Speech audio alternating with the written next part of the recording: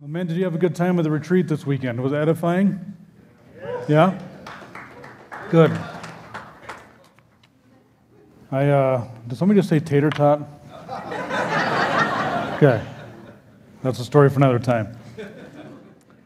But thanks again to everyone that came out and participated in that, and thanks especially to those who helped plan it and get that going. And I mentioned this on Friday night, but I'm going to mention it again, not to embarrass anybody, but I'm going to have to do so anyway. But there were 3 people specifically that weren't at the men's retreat that helped with the men's retreat, and they weren't at the men's retreat because they're women, so there you go. But Haley Murphy did a wonderful job getting the name tags designed and the logo all set up, so it looked nice. So thank you to Haley, wherever she is. And she's here? Yeah. And next, Julie DeCrife. As you guys, you guys know that she's amazing. I can just say, hey, text her, I need this with the form, can we do this? And then 2 minutes later, it's done. I mean, that's how quick it is. She's really great. So thank you to Julie very much as well, please. And then finally, our wives sacrifice a lot when this stuff happens. I know that Heidi didn't get to see me much, which I know you might be thinking that's probably a good thing, but I assure you that she would not say that. But thank you for giving up a lot of evenings and time while I planned this. So, love you.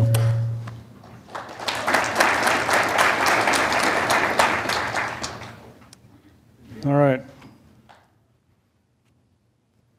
I know you guys are expecting a short joke.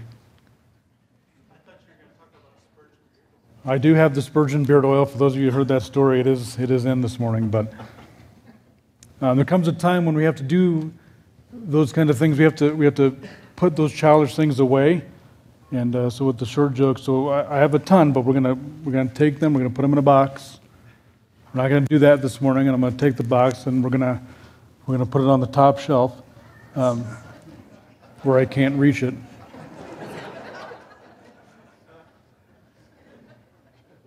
Open up your Bibles to Acts 8.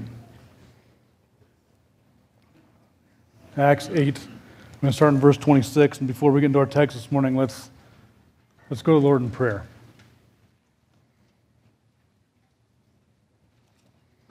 Well, Father, we are grateful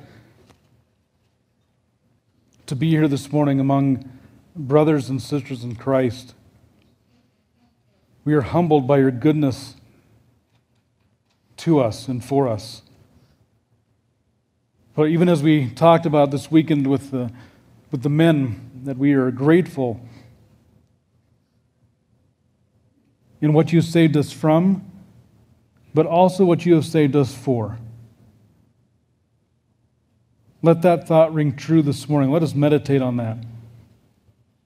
In times where we don't feel like we have a purpose, like we feel as an outsider. Be with every heart in here, Father. Don't let anyone walk out not knowing who you are and what our purpose is. That's my prayer this morning. Father, keep me from error this morning, and we open up your word, and I just pray that you would bless this body. Thank you for this body. And be with us in our time now. Send your Spirit, Father, to blow through this room. And I pray these things in Jesus' name. Amen. So let me read our text this morning. Acts 8, 26 to 39. Now an angel of the Lord said to Philip, "Rise and go toward the south to the road that goes down from Jerusalem to Gaza. This is a desert place."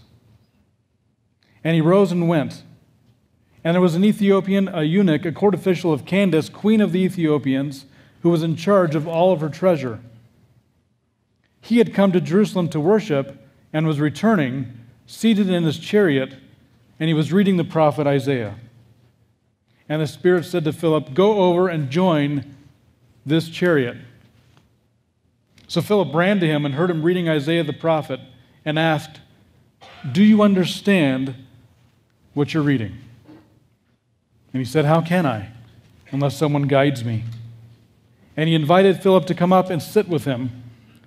Now the passage of the scripture that he was reading was this: Like a sheep he was led to the slaughter, and like a lamb before its shearer is silent, so he opens not his mouth. In his humiliation, justice was denied him. Who can describe this generation, for his life is taken away from the earth? And the eunuch said to Philip, about whom, I ask you, does the prophet say this? About himself or about someone else? Then Philip opened his mouth, and beginning with the scripture, he told him the good news about Jesus. And as they were going along the road, they came to some water, and the eunuch said, see, here is water. What prevents me from being baptized? And he commanded the chariot to stop, and they both went down into the water, Philip and the eunuch, and he baptized him. And when they came up out of the water, the Spirit of the Lord carried Philip away, and the eunuch saw him no more, and he went on his way rejoicing. Now, I'm not sure if you are like this. I'm willing to bet that a lot of you are, but one of the great things I find about the Bible, about the Scripture, is how it never, ever gets old. As many passages of Scripture as you memorize, and the stories that you're familiar with, even from young ages in Sunday school, the Psalms that we sing, we read this book over and over again because God in His goodness keeps revealing His goodness to us in new ways. Is that true? It never gets old. And this is how that text is for me. Some time ago, I was reading through Acts, and I came across this story again, and this time as I was reading, a detail started jumping out to me that I hadn't even thought of before, but seemed really important. Now, we were just coming off the heels of the men's retreat, like I mentioned, and so I thought, what a better topic to talk about to wrap up the men's retreat than eunuchs. And soon, I'll give you the worst men's devotional of all time, so stay tuned for that. But I want to set the context here about what's happening in this narrative. The crucifixion is past, right? We understand that. The resurrection is past. The ascension is past. So the question now is, now what? What of those who believed and followed in Jesus? What happens to those who remain in the world after Jesus turned it upside down? Do you think that they looked at each other after watching Jesus ascend into heaven and then turned to each other and said, well, what are we doing tomorrow? They probably didn't understand it fully at the time, but when Jesus made this promise, it was for this time. After he was going to go out of the world, he said to them, but when the Helper comes, whom I will send to you from the Father, the Spirit of truth who proceeds from the Father, he will bear witness about me. I tell you the truth. It is to your advantage that I go away, for if I do not go away, the Helper will not come to you. But if I go, I will send him to you. When the Spirit of truth comes, he will guide you into all the truth. For he will not speak on his own authority, but whatever he hears he will speak, and he will declare to you the things that are to come. So we find out that indeed the Spirit is poured out at Pentecost, where in a reversal of what happened at the Tower of Babel, that's what Pentecost is, where mankind is scattered and confused, now representatives from all mankind are known, or in the known world, are gathered in one place. You see that reversal there? God scatters them and confuses them, and then He gathers them, and He pours out the Spirit so they might understand the things that the apostles are telling them. And so the gospel is confirmed with healings and signs and some of the best sermons ever recorded for mankind, all in the book of Acts. And what a gathering that must have been at Pentecost. Can you imagine that time during the church? But see, God never intended that the gospel, the good news of Christ, would remain in one place. That wasn't the purpose. So then you go further in Acts and read of Stephen in Acts 7, giving perhaps what I think is probably the greatest biblical theological sermon ever delivered, as he takes this crowd through the entirety of the Old Testament, all their history, to show them specifically who Jesus is and what happened to him. And you think that would elicit great rejoicing for them, but that's not what happened. Here's how it ends. Now when the crowd, heard these things, they were enraged, and they ground their teeth at him. But he, full of the Holy Spirit, gazed into heaven and saw the glory of God and Jesus standing at the right hand of God. What a special thing. But they cried out with a loud voice and stopped their ears and rushed together at him. Then they cast him out of the city and stoned him. And the witnesses laid down their garments at the feet of a young man named Saul. And as they were stoning Stephen, he called out, "Lord Jesus, receive my spirit." And falling to his knees, he cried out with a loud voice again, "Lord, do not hold this sin against them." And when he said this, he fell asleep. He died. And Saul approved of his execution, and there arose on that day a great persecution against the church in Jerusalem. And they were all scattered throughout the regions of Judea and Samaria, except the apostles. And so the very message that Stephen is put to death for is the one that God says has to go out into the world. And so God in his divine providence, now hear this. This is God's providence, and we're going to see plenty of that this morning. God brings about persecution because of the message. Because we're gathered at one place, God brings persecution, and it scatters God's people. And so God, the great sower, now flings the good seed throughout the entire earth. So persecution hurts, but it's necessary. This then is the immediate context of the book, the gospel going out to the ends of the earth, bringing even now Gentiles into the fold. So then this is where we run into Philip, one of the chosen 7 deacons, Philip the evangelist. He goes to Samaria and he preaches Christ, and there was much joy in the city. And that's where the text begins. Verse 26, "Now an angel of the Lord said to Philip, 'Rise and go toward the south to the road that goes down from Jerusalem to Gaza. This is a desert place.'" Now I often say, you guys have heard me say this before, and I fully believe this, that God doesn't give us useless information in his word. He gave us the specific words that we have in the text for specific reasons, and he didn't waste any of them. Even the most mundane, glossed over things that we can read in Scripture, and we just read it and we don't even think about what's being said, they're there for a reason. So an angel speaks to Philip while he's in Samaria, and he says, "Go south. Go down to that road that goes down to Gaza. Oh, and by the way, it's a desert." Desert, not dessert. Desert.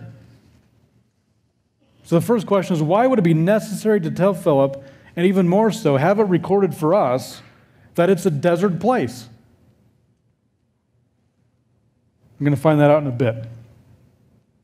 But think of it. Gaza? No one wanted to go to Gaza, especially a Jew, that old Philistine stronghold, where basically throughout history, if you read about it, no military throughout the years could ever conquer. Now, one might be practically thinking, maybe God doesn't understand this whole revival business. Consider what's been going on here. Philip was in Samaria proclaiming Christ, and verse 6 in chapter 8 says this, "And the crowds, with one accord paid attention to what was being said by Philip. He was doing signs, unclean spirits were coming out of many, others were being healed. In fact, so much was going on with the Samaritans as Philip is preaching to them, so many were coming to Christ, that the apostles ended up sending Peter and John down to Samaria to help. Crowds were being converted.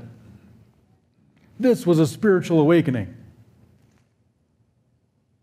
Yet God tells Philip through the angel, "I want you to leave, and I want you to go to the desert. Lifeless, waterless, desolate, nobody's there, no man's land. No one wants to go that way." And God says, "I want you to." Now, what sense would it make for Philip, who is being used by God in such a way in the conversion of so many people, to leave towards some desolate place? That's not how this works. Crowds are coming to Christ. Why doesn't he stay and preach? And even more people are coming to Christ. And God says, "I want you to leave them, and I want you to go here." I want you to sink that in. He sends him into the desert for what we're going to find out is the conversion of one single Gentile eunuch. Does this not speak of God's love for his people? This is leaving the 99 to go after the one. And so Philip's response, verse 27, and he rose and went. Notice the immediate obedience. We don't read that Philip questioned the commission or complained about leaving his success. Like, what are you doing? Do you see what's happening here? He doesn't do any of that. He doesn't ask God for a project plan or a business case. No, he was being used of God, and so being used of God, he just got up and he went. And there was an Ethiopian, a eunuch, a court official of Candace, queen of the Ethiopians, who was in charge of all her treasure. So now we're introduced to this man, and we learn several important details about him. Number one, he was an Ethiopian. Number two, he was a eunuch. And number three, he was in charge of all the money. Now, ancient Ethiopia was a kingdom that existed essentially southeast of Egypt along the Nile. So when you think of Ethiopia today, it's not quite the same place. This was a bigger kingdom, closer to Cush. In fact, they basically were called the same thing. So we're not thinking of modern-day Ethiopia, but a larger kingdom. In fact, it was ruled by a series of queen mothers. The sons were thought of as being too sacred for the affairs of the world, so the queen mothers would rule in their place. And so this title, this is not a personal name. This isn't just, hi, I'm Candace. It's a title, right? It's not a personal name. Think of like Pharaoh for the Egyptians or Caesar for the Romans. That's who Candace was. Now, as mentioned, this man is labeled as a eunuch. And a eunuch is a castrated male. The Greeks called them half men. Now, sometimes in the Septuagint, the term eunuch can simply just mean official. And the second question I ask is, why do we care?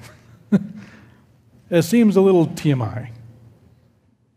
Can't we just leave him as an Ethiopian who was a foreigner and he had some issues? Seems that God would record the story for us and make sure that this man was understood to be as a eunuch for a very specific reason. We're going to see that. In fact, we're going to see that this term is repeated 5 times in these verses, which suggests that this man was a true eunuch, not just a court official. He was a eunuch. But it was common in the kingdoms of that time that court officials were often eunuchs. You think of Daniel. If you read Daniel, there's a number of eunuchs in that story that were in the court. Or the Ethiopian eunuch who delivered the prophet Jeremiah out of the muddy cistern. But where queens ruled especially, the men who served them were eunuchs. And it made sense because being a eunuch meant, and I quote another commentator here, they did not imperil the integrity of the king's harem and could be fully devoted to the crown. So let the reader understand there was no hanky-panky. So it was not at all unusual that the court officials were true eunuchs.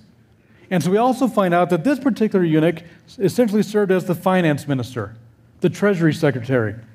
So the ancient Nubian kingdom of Ethiopia was extremely, extremely wealthy, okay? And so the court official, anybody that served in that kingdom, was also extremely wealthy. And we're going to find that out. He even owns his own chariot, which is not cheap, and he owns an Isaiah scroll, which is not cheap. So here's the next question. What was a Gentile from a faraway place about 11 to 1,300 miles? Think of the distance between like here and like Disneyland, right? What is he doing on this road? Well, the text tells us. He had come to Jerusalem to worship. And he was returning seated in his chariot. Now think about that for just a second. Think about that. How? Why?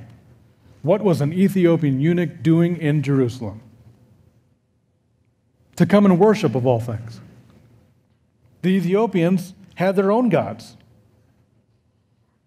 Does this not strike you as strange? This guy's 1,300 miles from home to worship a God they had really no business being there? In fact, I asked myself, how did this eunuch even know there was a God in Jerusalem to worship in the first place? Amazingly, another remarkable act of providence, God set up this entire narrative 1,000 years before we get to this story, in a story that at first glance doesn't have anything to do with this narrative in Acts 8. I'm going to read to you 1 Kings 10, and you know the story, but listen to what God says here. Now when the queen of Sheba heard of the fame of Solomon concerning the name of the Lord, she came to test him with hard questions. And Solomon answered all her questions. There was nothing hidden from the king that he could not explain to her. And when the queen of Sheba had seen all the wisdom of Solomon, the house that he had built, the food at his table, the seating of his officials, and the attendance of his servants, their clothing, his cupbearers, and his burnt offerings that he offered at the house of the Lord, there was no more breath in her. And she said to the king, "Happy are your men. Happy are your servants who continually stand before you and hear your wisdom. Blessed be the Lord your God who has delighted in you and set you on the throne of Israel." She was amazed. And there's some more exchanges. Then Solomon gives her some things, and then she turns and she goes back to her own land with her servants. Well, it turns out that Sheba was smack dab in the middle of the ancient kingdom of Ethiopia. She brought back what she had seen, the knowledge of Yahweh, the God who put Solomon on the throne, and it spread. Again, I mentioned the Ethiopian eunuch in Jeremiah. This is not an unusual thing. Jeremiah 39, the word of the Lord came to Jeremiah while he was shut up in the court of the guard. "Go and say to Ebed-melech, the Ethiopian, who was a eunuch, thus says the Lord of hosts, the God of Israel, behold, I will fulfill my words against this city for harm and not for good, and this shall be accomplished before you on that day. But I will deliver you on that day, declares the Lord, and you shall not be given into the hand of the men whom you are afraid. For I will surely save you, and you will not fall by the sword, but you shall have your life as a prize of war, because you have put your trust in me, declares the Lord." That's what he says to the Ethiopian eunuch in that story. And so we gather there was a pretty large Jewish influence in that kingdom for a long time. So you fast forward to the descendant of that kingdom, one who we would call a God-fearer, who traveled no short distance to get to Jerusalem to worship. But I want to picture this man and think about what it would have looked like for him. He wasn't a Jew. He was a foreigner. So when he got to Jerusalem, to the temple, he could only come so far. Okay? That was strike one. Strike two was the fact that he was a eunuch. So even if he wanted to convert to the Jewish religion, become a proselyte, he couldn't do it if he wanted to. Yes, some Gentiles did. Now, if you have your Bibles, turn to Deuteronomy 23:1.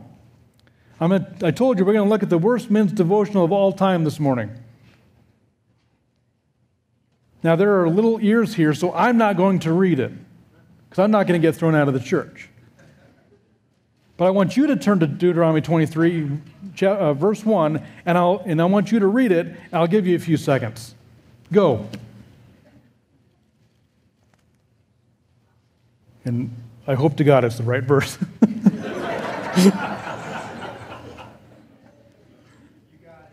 I got it?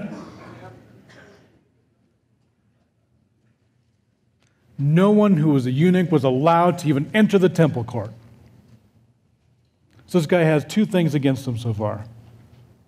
He's a Gentile and he's a eunuch. Worst men's devotional of all time. So though he came to Jerusalem to worship, he was still an outsider. He could only come so far, barely even get close. The eunuch was barred from the inner courts. He was cut off. I won't tell you who gave me that joke. But now we find him returning home, seated in his chariot, and we also find that he was reading the prophet Isaiah. He had the Isaiah scroll with him. Now this is amazing in and of itself, and it shows how wealthy this eunuch was, because those scrolls were not cheap. Then we go back to Philip, and the Spirit said to Philip, "Go over and join this chariot." So Philip ran to him. He must have been fast. So Philip ran to him and heard him reading Isaiah the prophet, because in those days when you read out loud. So Philip would have heard him. And he asked, "Do you understand what you're reading?" Now Philip, who had been preaching to the crowds, was now told to go over and join one guy in his chariot. That ought to make us a little bit of ashamed in ourselves, doesn't it? He chased this guy down to evangelize. He wasn't afraid to approach him. Wealthy guy in his own chariot reading Isaiah out loud, and Philip chases him down. So I ask, why are we so afraid to approach strangers sometimes? In fact, Matthew Henry states this. It was a great quote. He said, "We should not be so shy of all strangers as some affect to be. Of those whom we know nothing else, we know this: they have souls." So the question that Philip asks is one of the most important questions a person can answer. Do you understand what you are reading? And so the eunuch, in great humility, declares this. He said, "How can I, unless someone guides me?" And he invited Philip to come and sit with him. So at least Philip isn't running anymore. Now the passage of the scripture that he was reading was this: "Like a sheep he was led to the slaughter, and like a lamb before its shearer is silent, so he opens not his mouth. In his humiliation justice was denied him. Who can describe his generation? For his life is taken away from the earth." This is no accident that this is what the eunuch is reading. This is the passage he's reading aloud, and Philip hears him because God told Philip in Providence precisely when to go, when to meet up with the chariot. It was at this exact moment that this exact eunuch was on this exact road, reading this exact scripture. Tell me God is not sovereign. Out in the middle of a desert, and God says, "Go," and Philip runs, and lo and behold, there's a chariot with an Ethiopian eunuch who's reading this passage. And God says, "Go talk to him." That's providence. Now, what he's reading is Isaiah 53 specifically, about the suffering servant. Now, we can see, if you're the eunuch, you would have taken interest here. As one commentator noted this, he said, "In this passage we have a figure described as God's servant who will be exalted and honored even by kings, and yet is subjected to intense humiliation and suffering like a societal outcast." Sound familiar? He was treated like an outcast that would have resonated with this eunuch, perhaps in his own experience at Jerusalem. And the eunuch said to Philip, basically, who's this talking about? Does the prophet say this about himself or about someone else? Which, by the way, even today, Jews, this is a highly debated question, and it has been for history. Who's Isaiah really talking about? It's not an easy thing to figure out. But then Philip opened his mouth, and beginning with this scripture, he told him the good news about Jesus. So it wasn't so hard for Philip. One commentator remarked this. He said, "Some people, when they open their mouths, shut the scriptures. It may never be so with us. But when Philip opens his mouth, he opens the scriptures up. Why? Because he talks about Jesus." A second ago I stated the most important question you can answer is, do you understand what you are reading? The eunuch, in trying to answer this question, asks his own, who is the prophet talking about? But Philip doesn't hesitate. He says, it's about Jesus. What is the test of a man's understanding his Bible? It's this, that Jesus Christ is everything to him. For Philip, who did understand it when he explained it, preached unto the eunuch Jesus and nothing else. And what's interesting is we know that Luke wrote Acts, and so you'd think there's some similarities, and Philip preaches to the eunuch the same way that Christ preached to the two on the road to Emmaus. Do you notice this? Same way. Luke 24:27, in beginning, when Jesus meets up with these two guys, in beginning with Moses and all the prophets, he interpreted to them all in the scriptures the things concerning himself. He's the center. He's the reason. He is the highest priority of Scripture. Period. He's the key to unlocking the Bible. He is the main thing. And so that's what Philip preaches. Spurgeon recounts this story. He said, I would never preach a sermon, the Lord forgive me if I do, which is not full to overflowing with my master. I know one who said I was always on the same old string, and he would come and hear me no more, because all he talked about was one thing. He said if I ever preached a sermon without Christ in it, then he would come. And he said, he will never come while this tongue moves. A brook without water, a cloud without rain, a well which mocks the traveler, a tree twice dead, a sky without a sun, a night without a star. It's a place of mourning for angels and laughter for devils. Oh, we have to have Christ. And there couldn't have been a better passage for the eunuch to be reading aloud than Isaiah 53. But I want to park on a very subtle word here in verse 35 in Acts. It reads this, and beginning with this scripture, he told him the good news about Jesus. Beginning with, which means he started there. Archimenos, the time or place at which something begins. So what Luke is telling us is he didn't just stop with Isaiah 53. He kept going. He had the Isaiah scroll. I said it was a perfect starting point in Isaiah 53. Now, we don't know if he brought it with him, this eunuch. Like he had it and then he brought it to Jerusalem. We don't know if he purchased it at Jerusalem. Now, I tend to think that he probably already owned it and brought it with him because it was the Septuagint version, okay? Which providentially, by the way, was produced in Alexandria, where Greek was the common language of the region. So he probably got a hold of one of these things early on. Now, if Philip started there, it's reasonable to think, and I checked this out with 3 different biblical theology professors to make sure I wasn't crazy, and they said, well, at least not for that, that they would have kept reading. So they would have read things like, out of the anguish of his soul he shall see and be satisfied. By his knowledge shall the righteous one, my servant, make many to be accounted righteous, and he shall bear their iniquities. They would have read about the eternal covenant of peace in chapter 54. Remember, they didn't have chapters back then. They just read sections. Then going on in chapter 55, come, everyone who thirsts, come to the waters. He who has no money, come, buy, eat. Seek the Lord while he may be found. Call upon him while he is near. For as the rain and the snow come down from heaven and do not return, but water the earth, making it bring forth and sprout, giving seed to the sower and bread to the eater, so shall my word be that goes out from my mouth. It shall not return to me empty,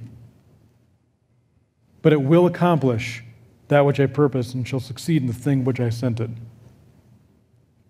So verse after verse, promise after promise, Philip explains to the eunuch that the suffering servant, this one treated like an outcast, is also the Lord of glory.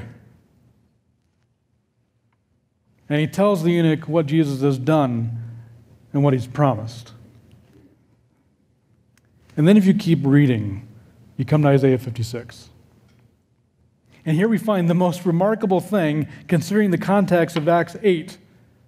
As I mentioned, Luke goes through great pains to make us understand, almost imploring us not to forget that this Ethiopian was a eunuch. He didn't just keep calling him the Ethiopian, he keeps calling him the eunuch. 5 times. The eunuch, the eunuch, the eunuch. So when you're reading, your mind would say, oh yeah, the eunuch. The eunuch who's reading about this suffering servant, and imagine this connection when they get to this in Isaiah, which I think they did. And this is why he started here. Thus says the Lord, keep justice and do righteousness. For soon my salvation will come and my deliverance will be revealed. Blessed is the man who does this and the son of the man who holds it fast, who keeps the Sabbath, not profaning it, and keeps his hand from doing any evil. Let not the foreigner who has joined himself to the Lord say, the Lord will surely separate me from his people. This one gets me, sorry. And let not the eunuch say, behold, I am a dry tree. For thus says the Lord, to the eunuchs who keep my Sabbath, who choose the things that please me and hold fast my covenant, I will give in my house and within my walls a monument and a name better than sons and daughters. Isn't that amazing? I will give them an everlasting name that shall not be cut off. So even Isaiah makes the joke. And the foreigners who join themselves to the Lord to minister to him, to love the name of the Lord and to be his servants, everyone who keeps the Sabbath and does not profane it and holds fast my covenant, these I will bring to my holy mountain and make them joyful in my house of prayer. And get this, their burnt offerings and their sacrifices will be accepted on my altar, for my house shall be called a house of prayer for all peoples. The Lord God who gathers the outcasts of Israel declares, I will gather yet others to him besides those already gathered. See, now we understand why Luke made sure that we knew this guy was a eunuch. Now we understand why even more the suffering servant that this man was reading about meant so much to him. All of this we just read about in Isaiah is only made possible through Christ. This man had so many restrictions placed on him. And then to hear this, that what the Messiah had done was to include him. Can you imagine that? This individual had traveled all the way to Jerusalem to worship a God he didn't really know, arrives only to find that he's disqualified from worship, not just by one thing, but by 2. Double whammy. A foreigner. And then if he wanted to proselytize, he couldn't because he was a eunuch. He was a man unfit, out of place. So I was thinking about this, and I can only ponder, I've talked to some of you, I can only ponder how many of us have felt that way. That you are unfit for service, unfit to be a Christian, that you're not welcome, that perhaps there's some defect, some sin, some lacking quality that makes God hesitate on his goodness towards you, even his love for you. Maybe you stand or sit in the back, or you look on from afar and think, what I wouldn't give to be included in the worship of God. But God would never accept me. So here he is, this Ethiopian eunuch, riding in his chariot with Philip. Philip starts in Isaiah 53. He explains all these things to him. The good news about the suffering servant who in humiliation and death opened the way. And then we read in verse 36, and as they were going along the road, they came to some water, and the eunuch said, see, here's some water. What prevents me from being baptized? So we assume that Philip explained baptism to him, or perhaps he even saw the washing rituals of the priests of the temple, going, man, I wish I could. And he hears this good news, and he doesn't wait, but at the first opportunity he says, I want to be baptized. Now what providence? Remember we said this is a desert place? And God provided enough water for a baptism at that moment? It was needed. And he said, there's some water. It's a desert. Now, in your Bibles, you're probably, if you notice, you're missing verse 37, aren't you? Or there's a note there. So it's not in the earliest manuscripts. But if it was there, it says, and Philip said, "If you believe with all your heart, you may."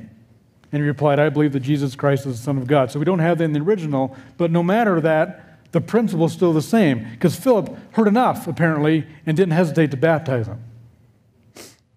Philip was convinced that it was okay to do it, because then we read, and he commanded the chariot to stop, and they both went down into the water, Philip and the eunuch, and he baptized him.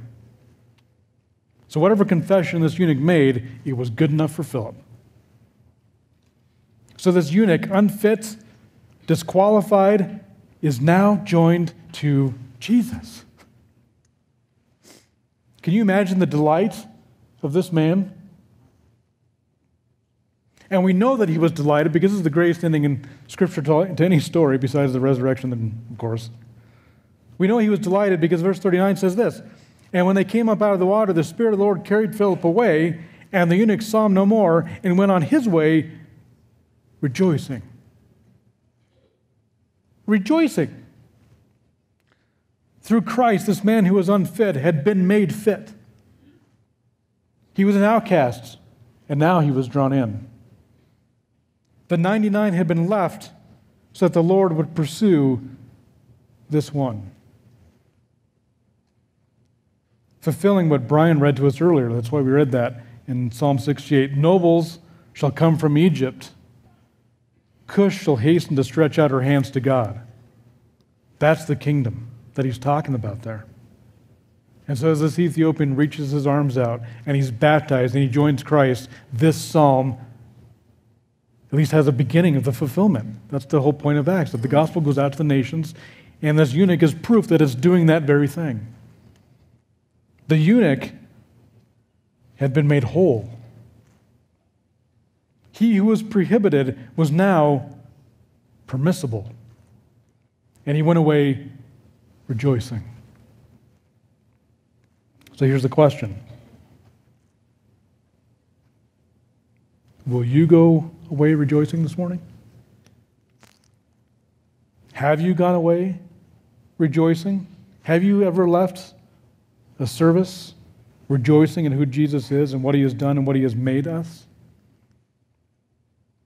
Now, that was a theme that we talked about. The men's retreat is set apart by and for a holy God, remembering that a holy God is a delight, and not just delighting in what he saved us from, but what he has saved us for. This eunuch was saved, and he was made for worship. So are you. So will you go away rejoicing this morning? Do you know that the same God who had Philip leave this multitude of the Samaritans and chase down a chariot on a road to save this one Ethiopian eunuch is the same God that pursues you? He hasn't changed. Do you think that you are unloved, unfit, forbidden to come? Then rejoice in the suffering servant who has made you fit for service. Made you fit for the most holy place. Because that's where the Spirit dwells. That's where Christ is. And so it's my prayer that you go away this morning rejoicing because you've been made whole. Let's pray.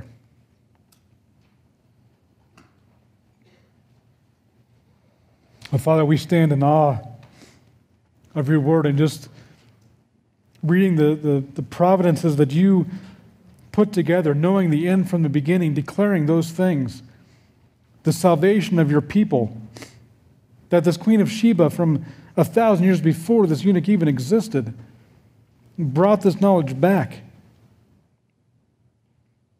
That you placed this man on this road with the same time that he tells Philip to go and meet with him. And Father, I know that in our own lives we can look back and we can rejoice in the providence that you used to bring us to the faith. You put a certain person in front of us. You let us hear a certain message, a certain event in life, trial or praise or whatever it is, that you have orchestrated salvation for your people. And that where we were unfit, as Romans tells us, we were unfit, sinful, hating you, you have now changed us. You have given us a new heart, a new covenant heart that delights to serve you. Praise your name this morning, Father. Thank you for Jesus. And we pray these things in Jesus' name. Amen.